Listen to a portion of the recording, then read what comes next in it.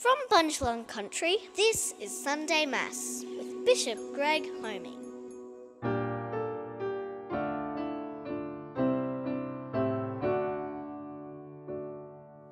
Here in this place, new light is streaming. Now is the darkness vanished away. See in this space our fears and our dreamings, brought here to you in the light of this day. Gather us in the lost and forsaken, gather us in the blind and the lame. Call to us now and we shall awaken, we shall arise at the sound of our name.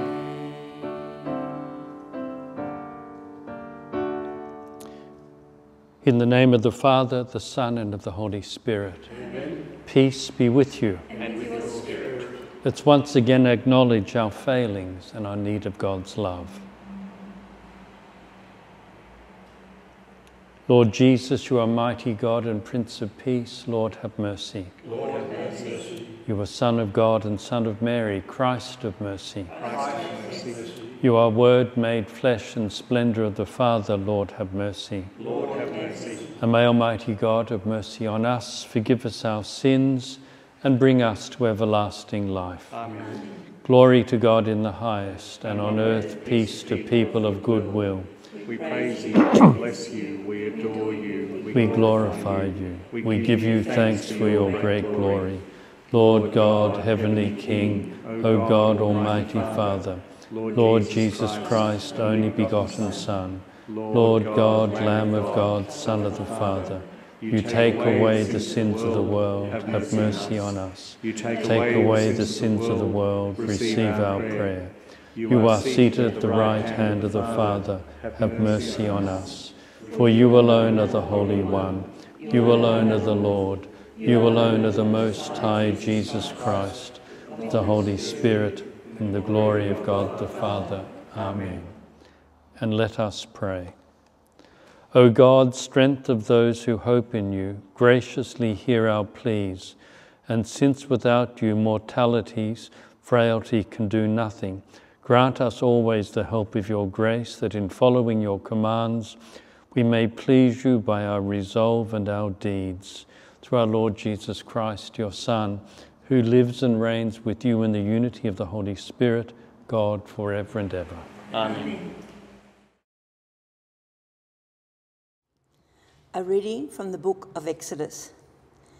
From Rephidim, the Israelites set out again, and when they reached the wilderness of Sinai, there in the wilderness they pitched their camp.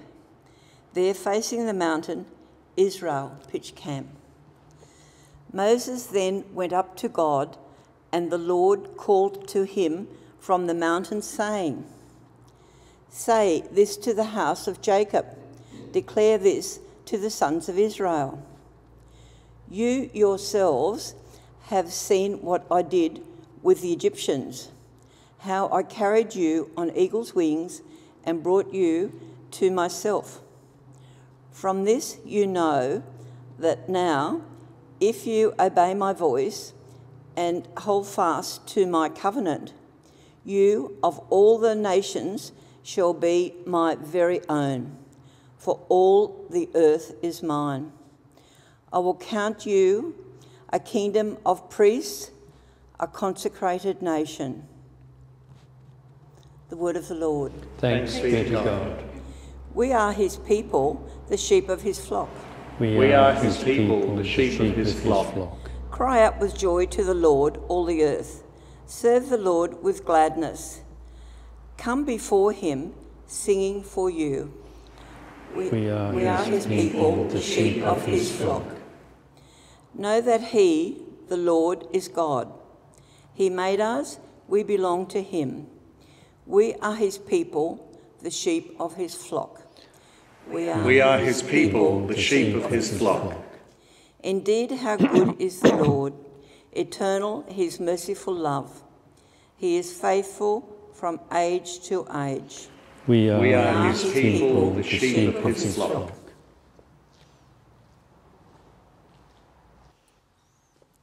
A reading from the letter of St. Paul to the Romans.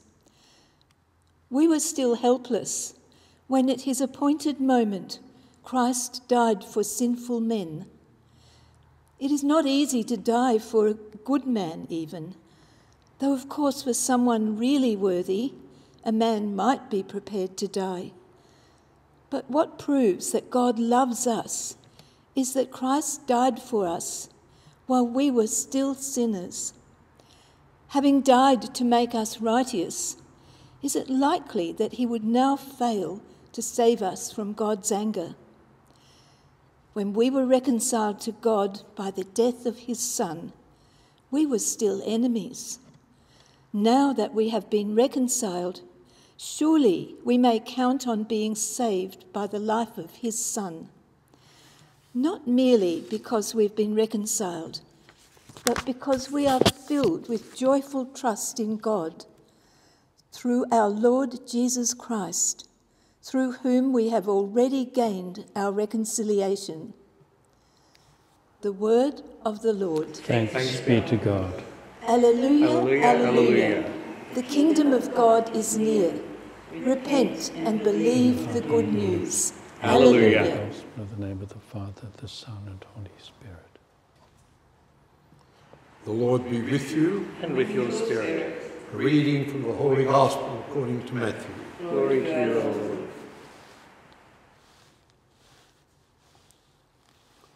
When Jesus saw the crowds, he felt sorry for them, because they were harassed and dejected, like sheep without a shepherd. Then he said to his disciples, "The harvest is rich, but the labourers are few. So ask the Lord of the harvest to send labourers to the harvest." He summoned 12 disciples and gave them authority over unclean spirits, with power to cast them out and to cure all kinds of diseases and sicknesses. These are the names of the 12 disciples. First, Simon, who was called Peter, his brother James, the son of Zebedee, his brother John, Philip and Bartholomew, Thomas and Matthew, the tax collector, James, the son of Alphaeus, and Thaddeus, Simon the Zealot, and Judas Iscariot, the one who was betray him. These are the 12 Jesus sent out, instructing them as follows. Do not turn your steps to pagan territory. Do not enter any Samaritan town. Go rather to the lost sheep of the house of Israel. And as you go, proclaim the kingdom of heaven is close at hand. Cure the sick, raise the dead, cleanse the lepers, cast out devils. You received without charge, give without charge. The Gospel of the Lord. Praise to you, Lord Jesus Christ. When I was growing up, we were never allowed, we young ones, to call people by their name. Even a cousin who was older than you, you had to call them by a very polite name.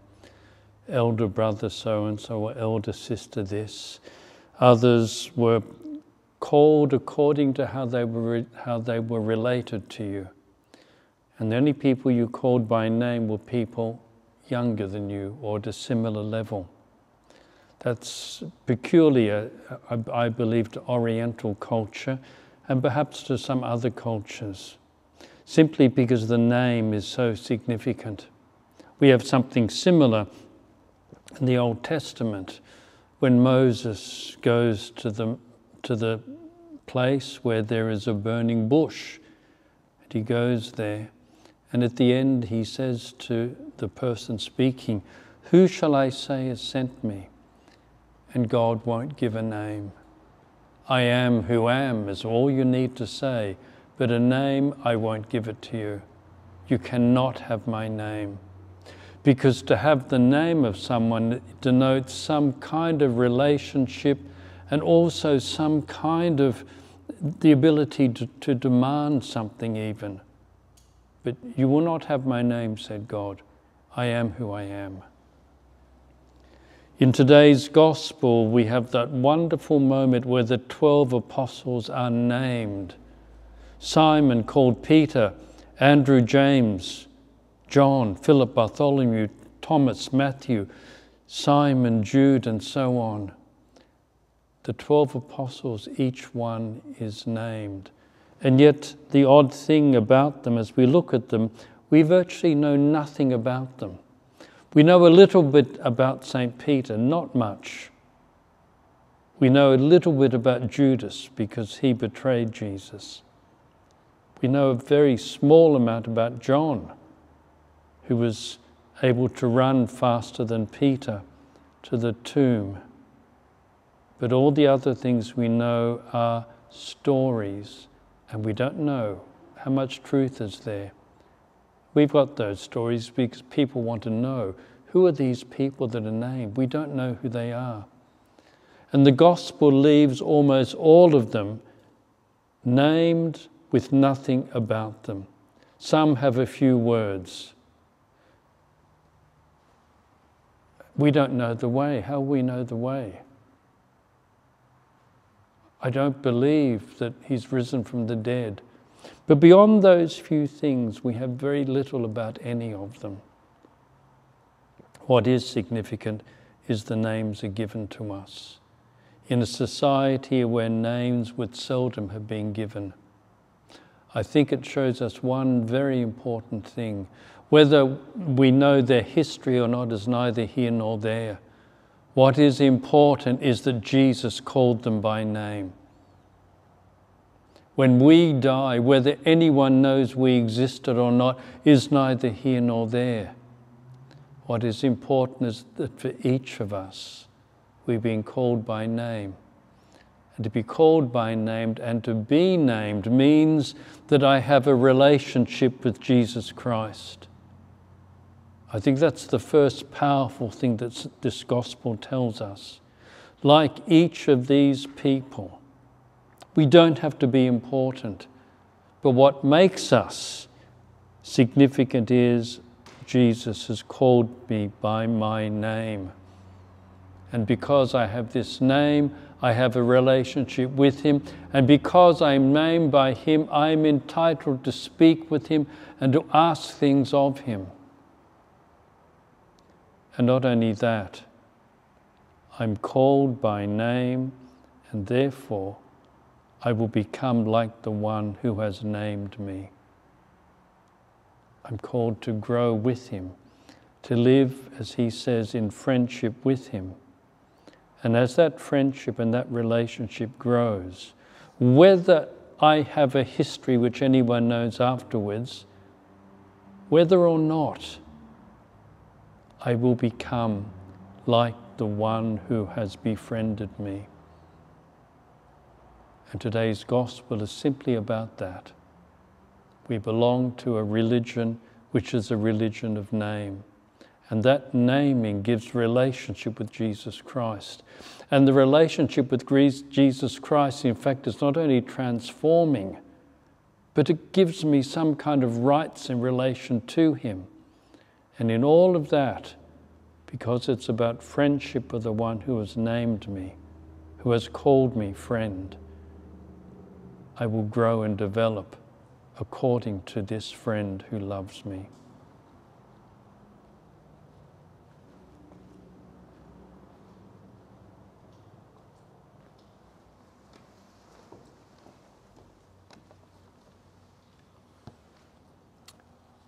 And let's stand and profess our faith. I believe in God the Father Almighty, creator of heaven and earth, and in Jesus Christ, his only Son, our Lord, who was conceived by the Holy Spirit, born of the Virgin Mary, suffered under Pontius Pilate, was crucified, died, and was buried. He descended into hell. On the third day he rose again from the dead. He ascended into heaven, and is seated at the right hand of God the Father Almighty. From there he will come to judge the living and the dead. I believe in the Holy Spirit, the Holy Catholic Church, the communion of saints, the forgiveness of sins, the resurrection of the body, and life everlasting. Amen. As people called by name to follow Jesus Christ, let us turn to his Father with our prayers. That more men and women may be called to serve God's people as priests and religious. Let us pray to the Lord. Lord, hear our prayer. That nations not yet open to the gospel may become fertile fields for the sowing of God's word. Let us pray to the Lord. Lord, hear our prayer.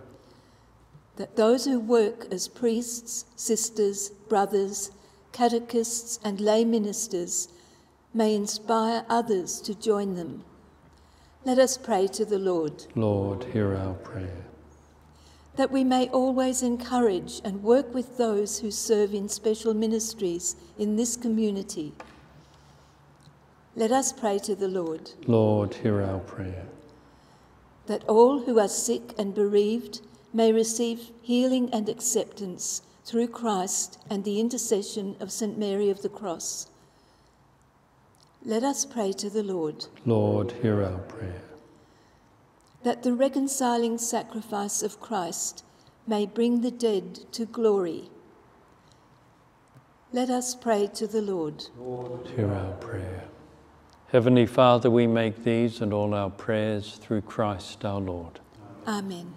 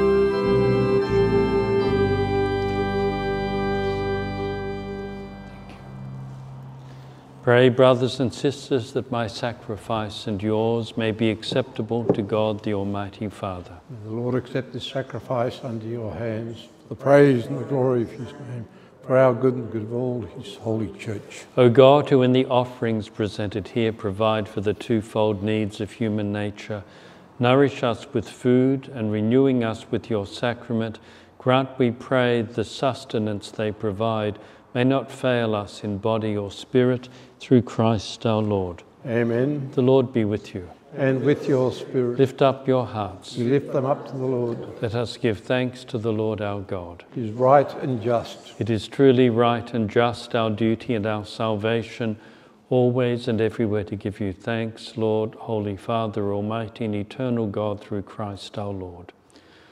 For by his birth he brought renewal to our fallen state, and by his suffering cancelled out our sins. By his rising from the dead he has opened the way to eternal life, and by ascending to you, O Father, he has unlocked the gates of heaven. And so with all the angels and saints we praise you, as without end we acclaim. Holy, holy, holy, holy. Heaven and earth are full of your glory. Hosanna in the highest. Blessed is he who comes in the name of the Lord. Hosanna in the highest. You are indeed holy, O Lord, the fount of all holiness. Make holy, therefore, these gifts, we pray, by sending down your Spirit upon them like the dewfall, so that they may become for us the body and blood of our Lord Jesus Christ. At the time he was betrayed and entered willingly into his passion, he took bread and, giving thanks, broke it and gave it to his disciples, saying, "Take this, all of you, and eat of it, for this is my body, which will be given up for you."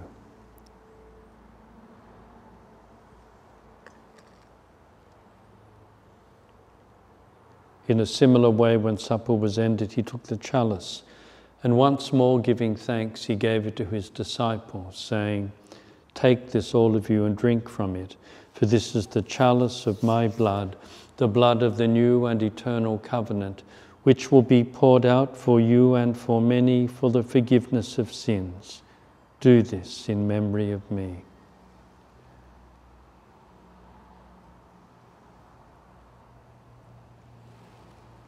The mystery of faith.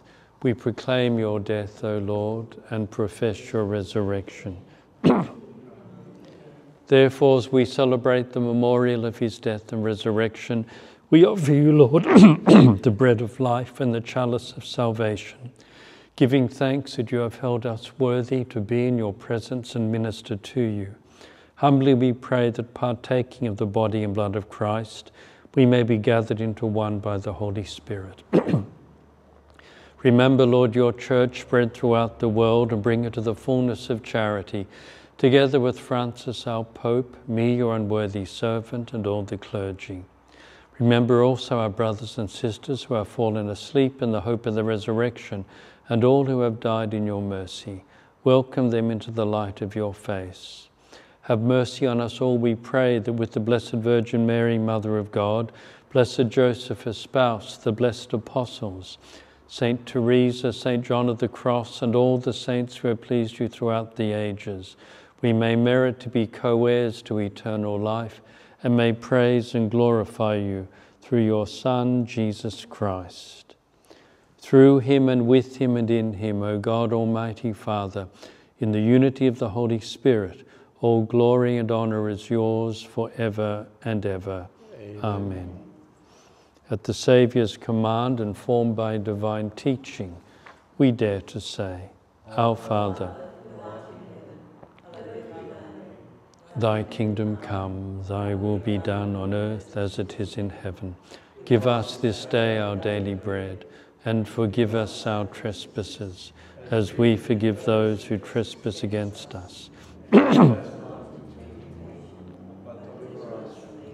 Deliver us, Lord, we pray, from every evil. Graciously grant peace in our days, that by the help of your mercy we may be always free from sin and safe from all distress, as we await the blessed hope and coming of our Saviour, Jesus Christ. The kingdom, the power, and the glory are yours, now and forever. Lord Jesus Christ, who said to your apostles, "Peace I leave you, my peace I give you," look not on our sins, but on the faith of your church, and graciously grant her peace and unity in accordance with your will, who live and reign forever and ever. Amen. The peace of the Lord be with you always. And with your spirit, let us offer each other a sign of peace. Peace. Lamb of God, You take away the sins of the world, have mercy on us. Lamb of God, take away the sins of the world.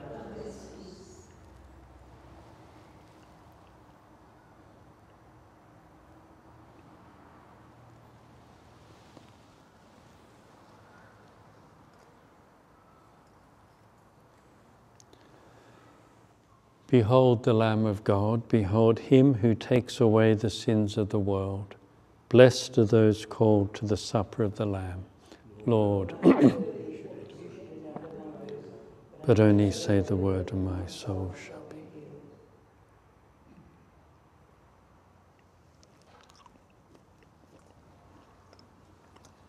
The body of Christ. Amen.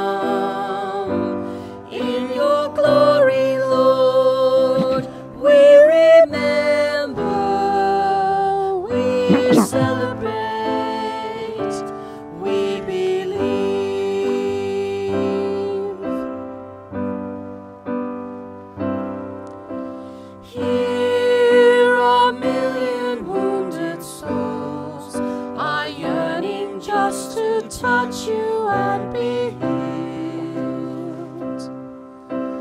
Gather all your people and hold them to your heart. We remember how you loved us to your death, and still we celebrate, for you are with us here. And we believe that we will see you when you come in your glory, Lord. We remember, we celebrate, we believe.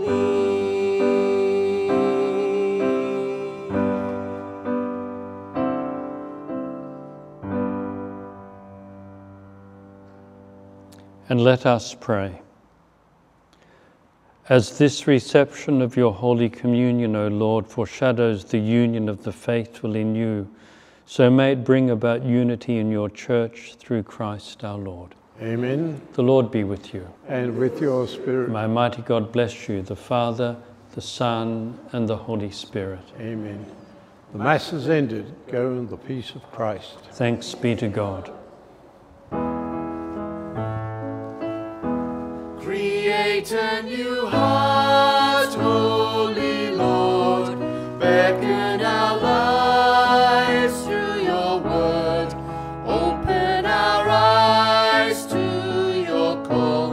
United as one for your world. Heighten our minds to your thoughts.